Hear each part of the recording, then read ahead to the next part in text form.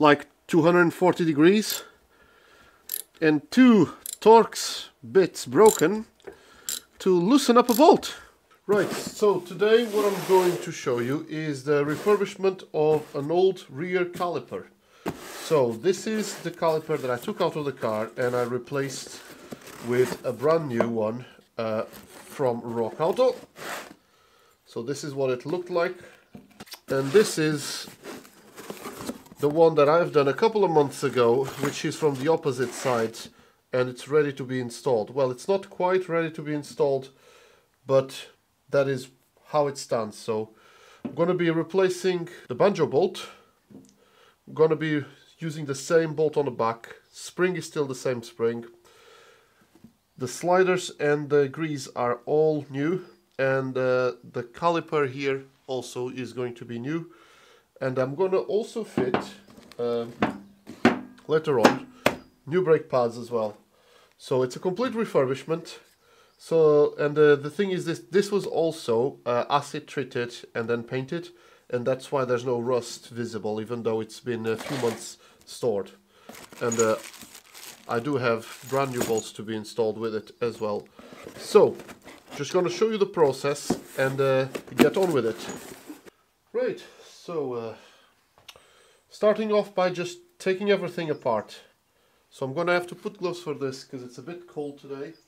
And then we'll see how it goes. It's actually been a few months since I've done the other caliper, so I can't truly remember how to do it. But I'm going to start by removing the sliders, which actually were... this one is perfectly fine. This one's a bit stiff, but this is also usable. So the sliders are actually reusable, but I'm going to replace them regardless. Removing the rubbers. I apparently already had removed that one in the past. And I'm going to take apart the back of a mechanism. Right, so I'm going to start by removing the spring instead.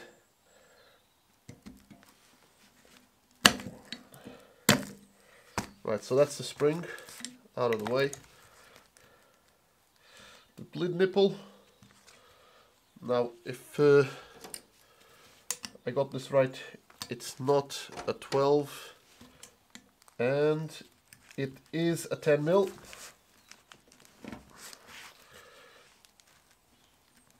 And it doesn't want to come out, so we'll have to call the big guns.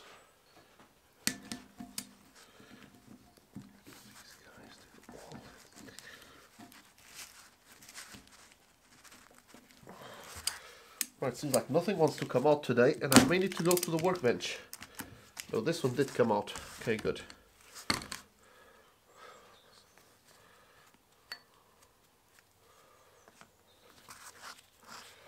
Right, to pop the piston, one thing that can be done is just to move the lever forwards and backwards multiple times.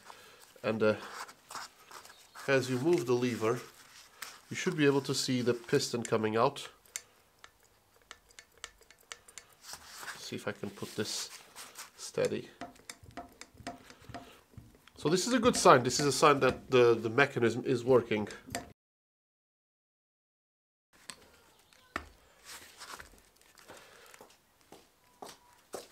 I have a piston out, clearly, so I might as well continue removing that, because setting up the camera to show you something on the vise is going to be annoying, so I might as well do as much as I can here. Right, so the next thing that I want to do is to remove the 2 seals that are here. Now, try to show you this the best I can. So we got rubber seal and a spring. Now the spring is easy to come out. You can just take it by hand. Don't need any leverage or anything. So the spring comes out, and now we have 2 seals and 1 ring that holds things. Now, to remove the seal, I'm going to hopefully show you, there is a little bit of a lip that you can always find on the rubber, and you can just put the screwdriver there, and then twist it, and then put the lip apart. So let's see if I can get a close-up of this. Right, hopefully this is good enough. And what you see is that there is a little bit of a lip there. So if I put my screwdriver and I twist it, it comes out, and then I just go around. And what I do is usually get the biggest screwdriver that will fit, because that just makes my life easier. And now I just go around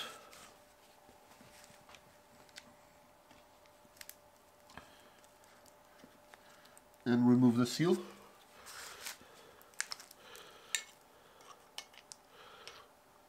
But it's quite interesting that it's pretty much impossible to show.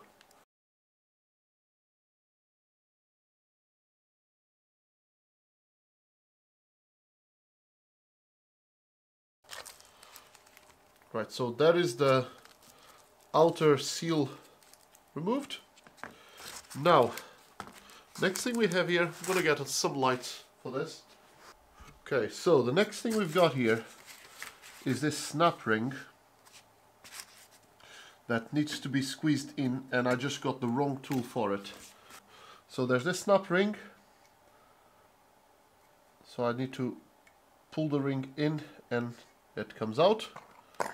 And then we have this this other ring that holds the piston in place. And then finally, the last thing, it's the square cut seal that's over here, and we just need to prise that off to come out. Right, so as you can see, that's all of the important bits of the piston mechanism moving, all sorted, and yeah, plenty of crud and all of that, but we'll get to that. Now I'm gonna give this bolt another go in a second, but first I'm gonna see if I can remove this one without needing to go to the vise, because the camera is already set. Right, just gonna give it a little bit of a clean.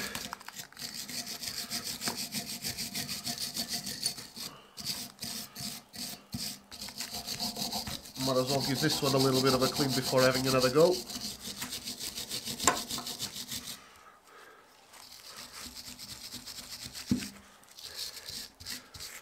Now the interesting thing about this caliper specifically, or well both of them, is that they were rebuilt by a reputable retailer, of a specialist of Lotus parts, just 2 years ago, and you can see the condition that it's got too. So I don't know what the rebuild process that you pay for gets you, but you can see what it looks like 2 years later.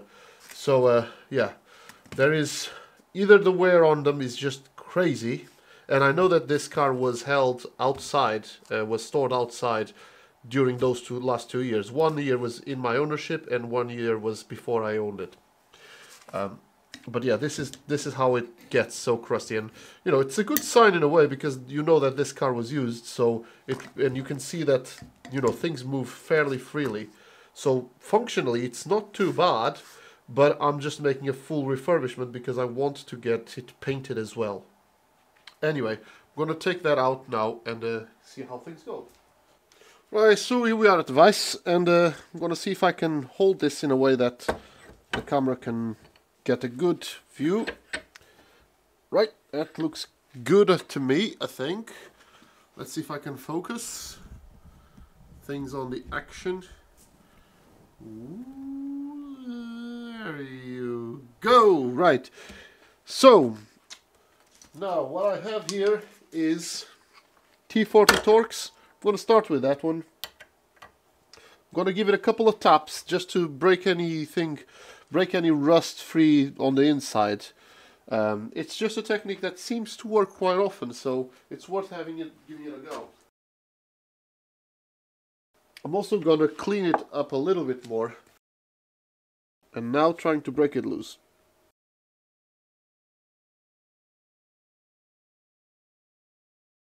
So I'm hoping that the vibration loosened up the threads inside a little bit, so that I can then take everything out. Right, hopefully nothing will break today, but I am using the breaker bar, which is a little bit concerning in a way. So I'm going to give it a little bit of a push on each direction first, and I think I am seeing the Torx bit actually bending. Yeah, I believe that this Torx bit is not strong enough for this task, so I'm gonna change it to a different one. You just saw me fumbling about a bit and not getting anywhere. What is happening is that this Torx bolt is bending my Torx bits. So I'm gonna use heat to get that out. But before I do that, I'm gonna move on to the bolt at the back of the piston, because the piston itself the system of the piston has some rubber there. So I want to take all of that rubber out before I use heat to remove this. So that's why I'm moving on to this one. Okay, so now that the lever is out, I can pull the screw, the piston screw in, and that comes out from this side. And you just saw falling down one of the seals, which is this one here, right? And then you can see here from footage that there is another seal over there and then a ring here. So I'll put all of this on the side and then we'll go back to the other table when we're rebuilding everything. But yeah, rubber ring with hexagonal nut insert. So all of this needs to go back in a minute. But now that I don't have any rubber around here, I can actually apply heat.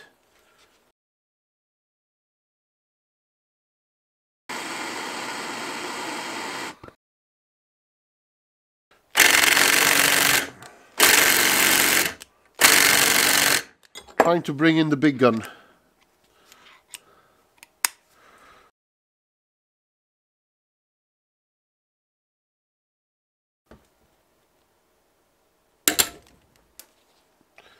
Well, that's what happens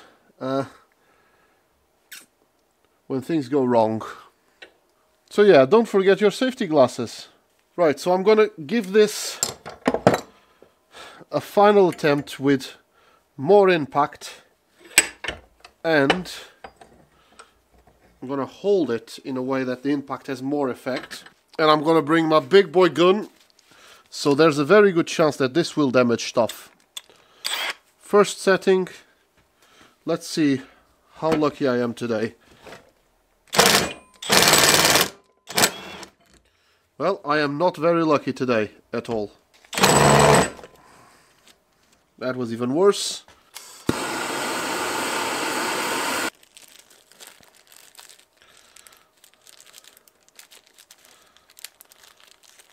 Now trying to get it while it's hot.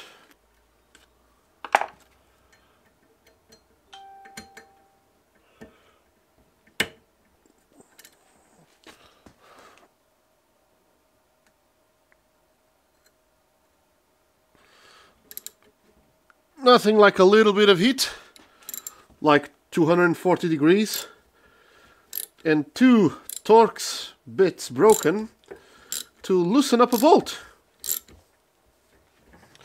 Now, I got a funny feeling that there is thread lock on this one, and that would probably be the reason why the heat needed to be so intense. But we now certainly have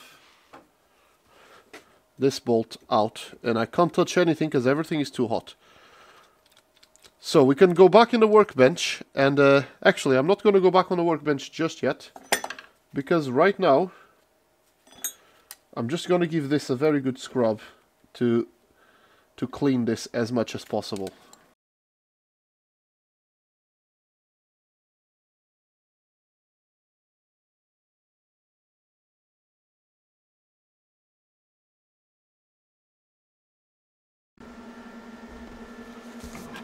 Right, so you can hear in the background, that's my fans recirculating the air out of the garage because of all of the rust that came out of here. Now, as you can see, the angle grinder can't get everywhere, and this is rather an annoying thing about it. But there are bits that I can't remove as much rust as I would like to because it's not really feasible by hand to do.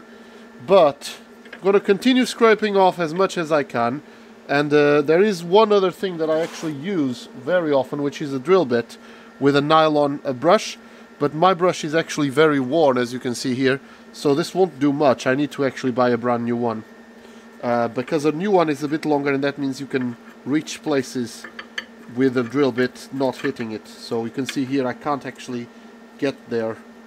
I can in this case, but there are scenarios here, like here. If I was a little bit further out, I could actually reach around there. But we'll see how things go, and we'll continue this time-lapse.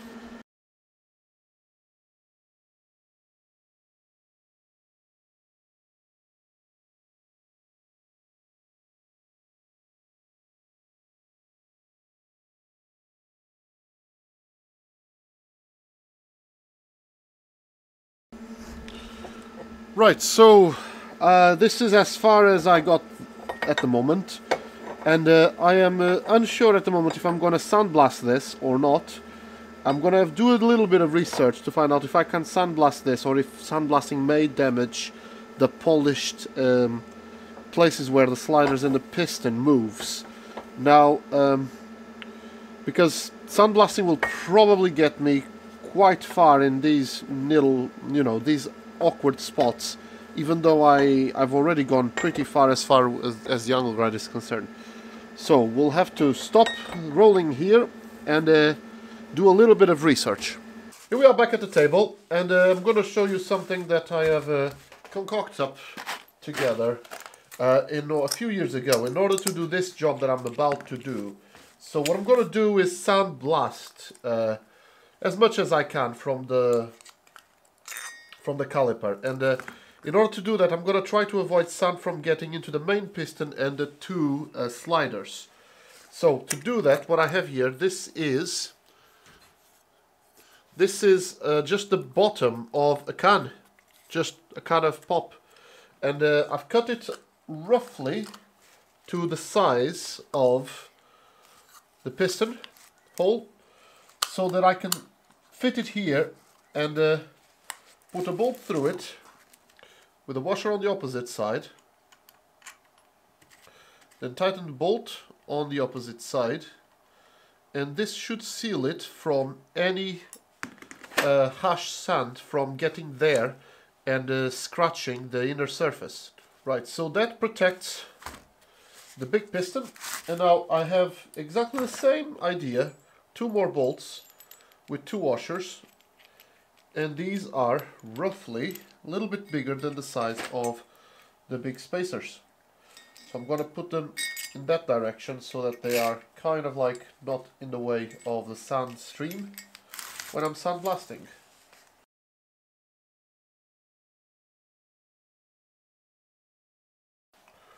So this covers these two. Now I just need to cover these last two, and what I'm going to do for those is really simple. I just put back the bolts that came out because I'm going to replace them anyway.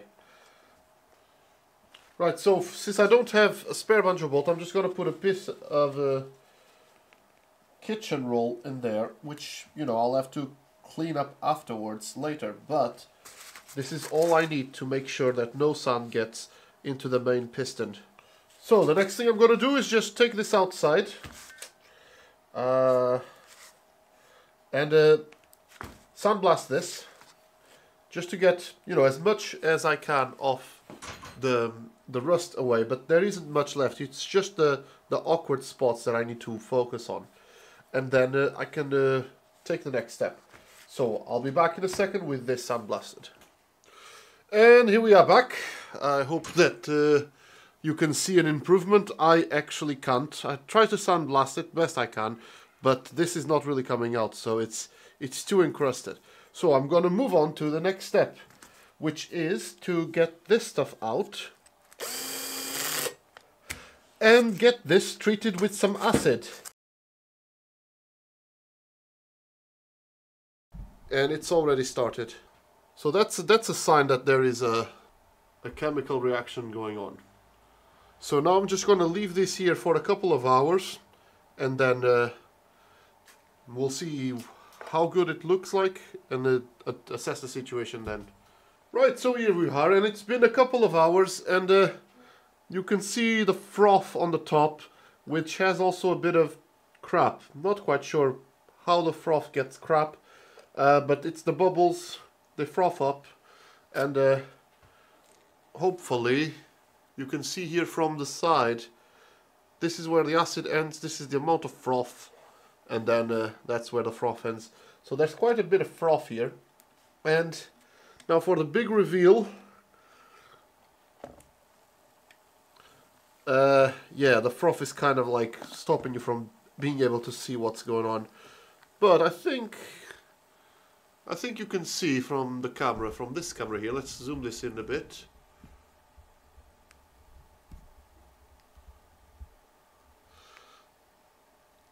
It's a little bit darker, and there is still some acid that did not eat through some of this rust. So some of this rust needs to be scraped again, and then it needs to be dipped again. But for a first run, I think most of the existing rust has already been dealt with. So I'm going to take this out of here and zoom out the camera. Right. So take this out, put it on the sides, and I'm going to sit down this and go get a little bit more of cardboard. And I also have some rubber gloves, so I'm going to put on these thick rubber gloves, which I have here just for this. I mean, you don't really need the rubber gloves, but I'm just going to put them on because I've got them at hand, and that makes me extra safe for this cleanup. Right, so I'm not going to really do much here as far as cleaning the acid, because what I'm trying to actually do right now is just remove the surface rust, and then I'm going to dip it back in.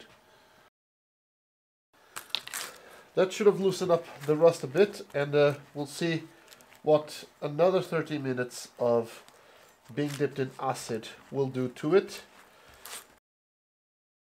Right, and now I can put this on the side and go back to the workbench, because I still need to remove the rust from the brackets. Here's the stuff from earlier, so I'll clean this in a minute. But right now what I want to focus is on the brackets.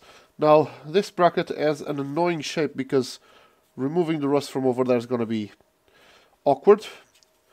And this one is pretty straightforward. There's an easy shape to work with. So I'll start with the easy one actually, and we'll see how things go.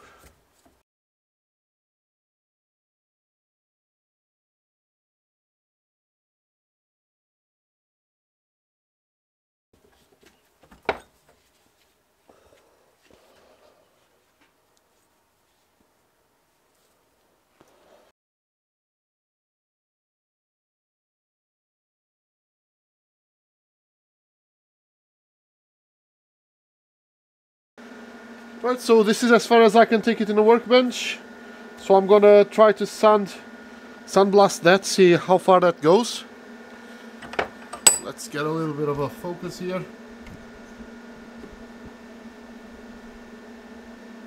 Yeah, so that's how good it looks at the moment. So I'm gonna just sandblast the rest because I can't access any of that.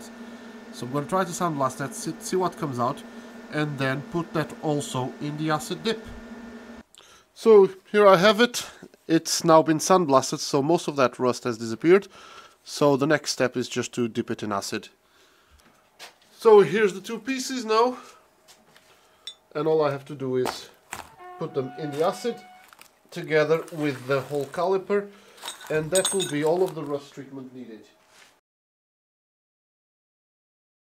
Just gonna do a quick check on the caliper. And there's still a bit of brown there. I'm not sure if the camera can actually catch it, but there's still a bit of brown there. So I reckon that I still need a bit of more time for the phosphoric acid to work. So I'm just going to leave this now overnight, because it's 8 o'clock now, and it's just late enough that I don't really want to do more work today. So we'll see you tomorrow, and we'll then check how things are. And hopefully we will be in a position... Oh, I do need to do something about this spring. So I will be cleaning this spring now. But yeah, tomorrow, when we get back, we will then start putting all of the seals and pieces new. So I got the kit from Rocauto. So that's the kit for the caliper, all of the inner bits. And this is the sliders, which is a different kit. So I can fit those later on once the caliper is out of the bath.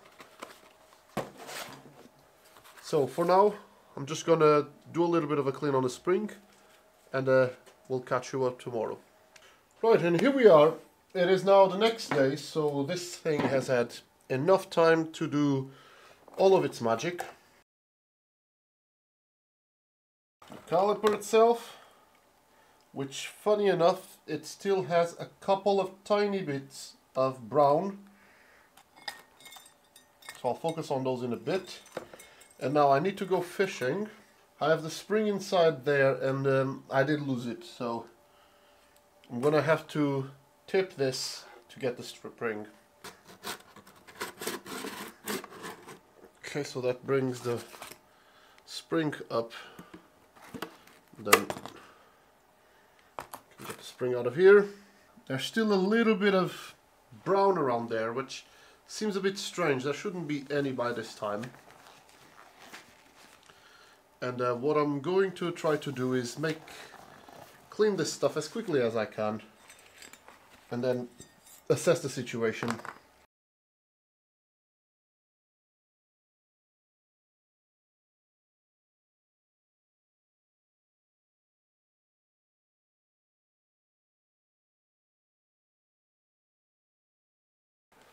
Right, so that is a caliper as dry as I can make it with this stuff. I'm gonna take it outside and spray air onto it, which should dry anything that isn't dried yet. And then I'll be back in a second to start reassembling everything. Oh no, I'm not gonna reassemble everything inside actually. I'm gonna paint it first. So I'm gonna dry this out and then I'm gonna paint it, spray it. And once this is sprayed, the plan is to use the Dremel to clean the inside of the three enclosures so that they're clean, as clean as I can make them. And these rings around, because the Dremel is the best tool for this, and then reassemble everything. So I'll be back with these bits all painted. Right, now while I'm waiting for the paint to dry, I'm gonna do, well, the little that I can do in that time frame, which is to take the other caliper and finish off its refurbishment. Because although it's pretty much done, there's just one little thing missing, which is put the new brake pads.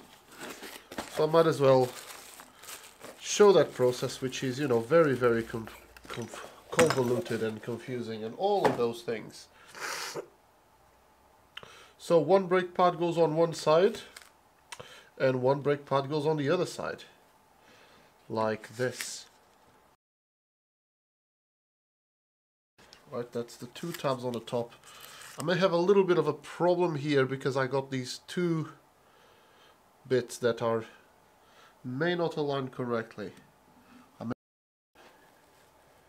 Yes, those are right at the edges of the caliper, so those are in the way. Right, so for future reference, the Oldsmobile brake pads that are from this company, well, there is no sign of, there it is, Guardian by Wagner. Those are not straight fit. Right, now that I've done a little bit of fabric cobbling, we can come back and try to fit things. So it's just worth saying that, well, I've ordered these parts like a year ago and never fitted them. I mean, Rock Auto never really fails to deliver what they promise. But, yes, sometimes, you know, things are sold and they fit, but they only fit the exact car that they were made for and not the one that you actually have. So you got to remember that these parts are from an Oldsmobile Cutlass. And although the calipers are the same, they don't have the same brackets, and it's possible that just the way that this fits on the Oldsmobile doesn't quite match the M100. But now that that's all dealt with, I can just clip both sides, and as you can see, that's clipped, and on this side it's also met the clip. And I'm just going to install the other one, and that is brand new brake pads and all of the interior bits on that caliper. Right, so as far as the pieces that are needed for the caliper. I have these two, I've showed them earlier, and this one here is the sliders and the center bit. So as you can see, I've got, I don't know what that is for. Oh, I think that's to help fit things. Yeah, that goes in there. Yeah, I think that's to help guide the sliders when installing them. So I got 2 sliders and 4 rubber boots and a clip, brand new clip. I'm gonna put them back in the box. Then the other box. Now I'm gonna try to keep things inside the box. So the seal is the same seal as this one. This is the piston outside seal. There is the square cut seal from the piston ring. There is this nylon seal. This is the one that the screw, this screw rotates inside. So there. There's that one there, which is this big one here. That thing there is the one that is here, that. And that smaller one, it's this one here that will also be replaced, this one here. And then there's that, which nicely enough, it's the tip for the piston itself. So it's quite a comprehensive set for everything related to the piston and the piston screw. So one more thing that I want to replace is the bleed screw. As far as bleed screws, I actually have multiple bleed screws, and these ones are marked Elan rear. So it's a set that I've purchased in the past to replace the bleed screws. And you can see I have brand new ones in the middle, and I also have the ones that came out of the car, which are reusable. So I just keep them for the sake of, if anything goes wrong, I have the old ones. But yeah, that's the brand new one, so I can replace this one and keep the old one over there. And those are the lids for them. So I'm going to just put this one on the side and go put a second coat of paint. Right, so it is now tomorrow, and the caliper has been painted 2 coats, 2 very quick coats, and you can see it's greenish. And of course there was paint spray going everywhere, so all of that needs to be addressed. And I also have the brackets.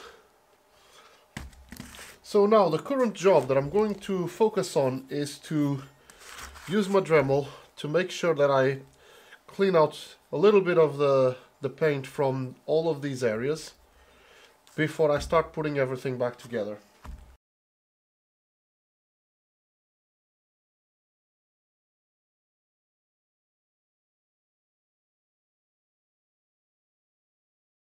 So hopefully you can see from the video that most of that paint's gone.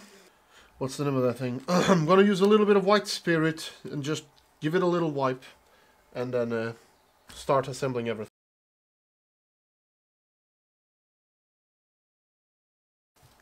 I'm going to start with a piston, and one thing is I'm going to reuse the metal ring, but everything else is going to be brand new.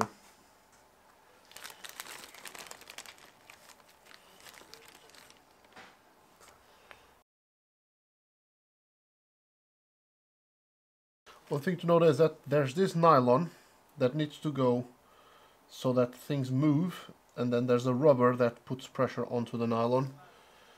But this is all on that side, so this is all I need for the inside. This can be now installed.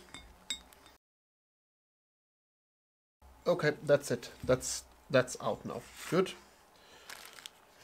So nylon and rubber. Finally, this one that I usually reuse. Now the final thing is the bracket, and now the bolt. Just finger tight for now, and then I will tighten it later with the torque wrench. But that is the piston, and now I can move on to the inside of the piston. So the first thing on the inside of the piston that I'm going to need is I'm going to put a little bit of brake fluid inside. So square cut seal on the inside.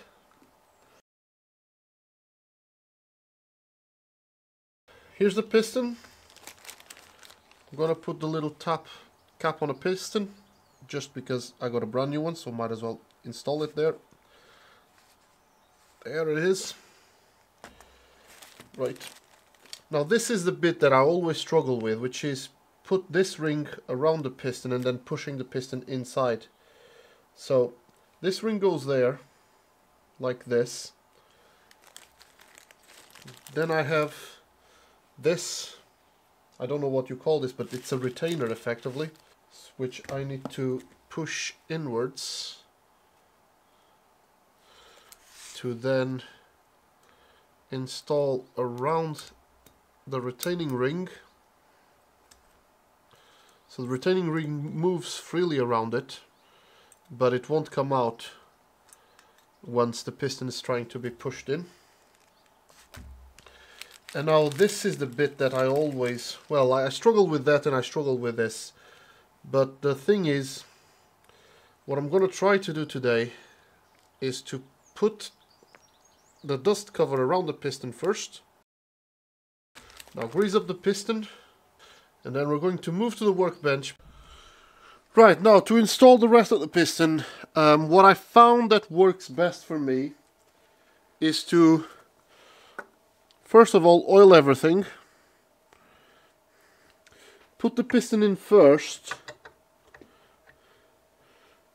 and wind it back. The next thing is to put this one, this ring, this seal, and this is the one that I always find very difficult because it's undersized to the piston, so it always goes in tension. So the way I do it is I fit it around the outside of the piston and then I push it down. And to push it down, I use two flathead screws, and just try to push it down as best as I can, one side at a time. So that side's gone in, continue pushing it down, then try to lever this side in, hopefully in a way that the other side won't pop out. And I always found this, yeah, you see, you probably don't see, but right now one side's gone in and the other one popped out, which isn't going to help me.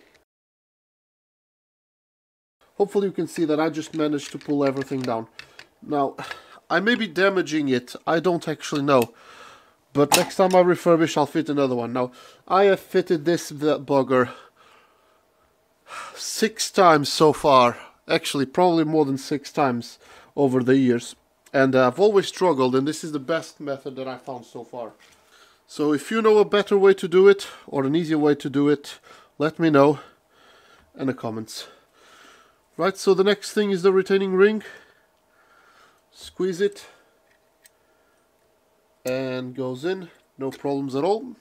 And the last one is the rubber boot.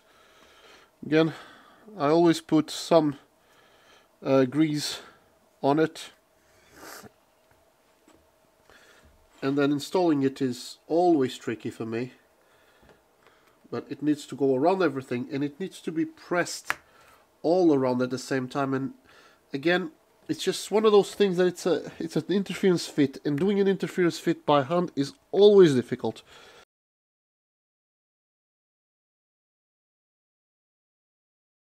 This one has gone surprisingly easy. And now to fit the rubber ring around the piston, what I usually do is just pop the piston out, then put the ring around it, So now that the rubber boot is back in, I just push the piston back. Now just before finishing off, go to my other box and I get the brake pad retaining clip, which needs to be installed at an angle and then rotated into its resting position. And it's easier to install this before the piston is fully retracted. Now in my case, just my luck, there's a little bit of rust here stopping the whole thing from sliding, so I need to just scrape off the rust around.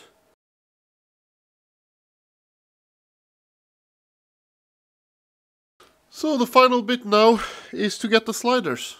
Right, so the first thing about the sliders is that I'm going to use some brake grease here, and I'm just gonna grease everything as best as I can. And now the nice thing about the kit that I have is that there's this guide pin in there. All I need to do is put the rubber boot on one side, take advantage of the guide pin, push it through,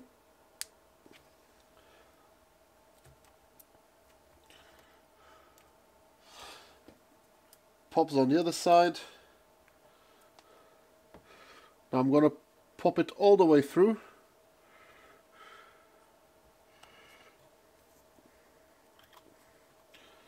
Again, use the guide pin.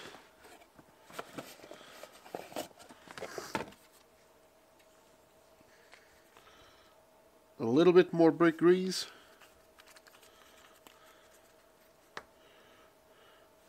The inside. It's worth noting that I use the brake grease here. Right, so that's aligned. Now I'm gonna pop it out.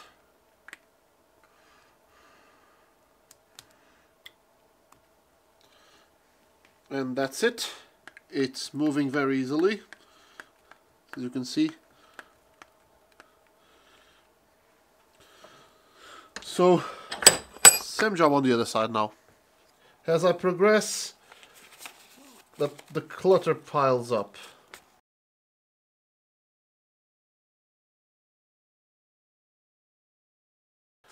Oh! Look what I forgot. Now this is very annoying.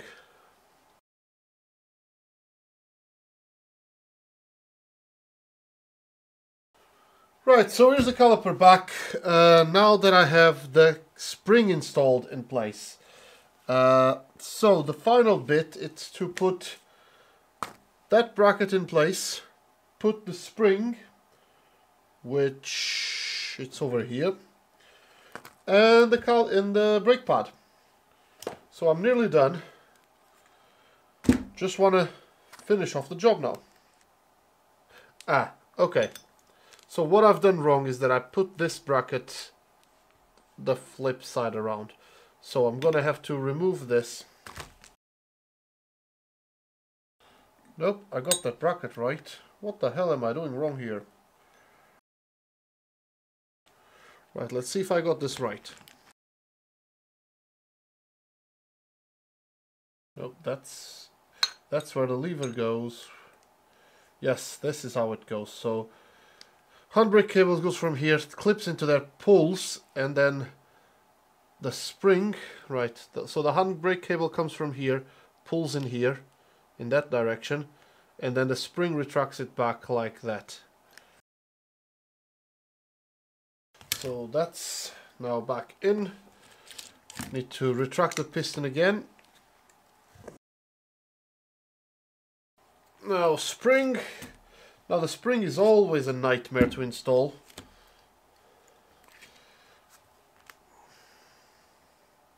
Oh, the spring's over here.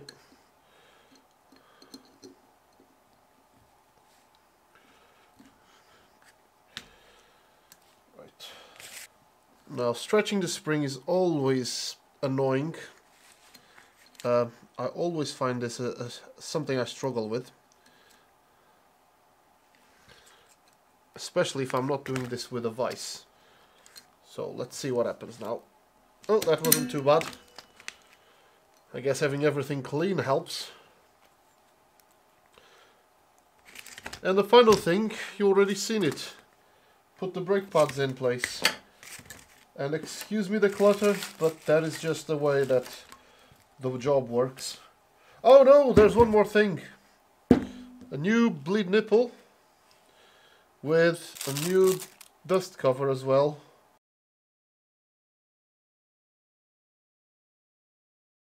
And now finally the pads, which one of them needs some copper grease and the other one doesn't need any. Now that's the wrong thing. Got a little bit of copper grease here on the back of this pad and on the sliding parts of it.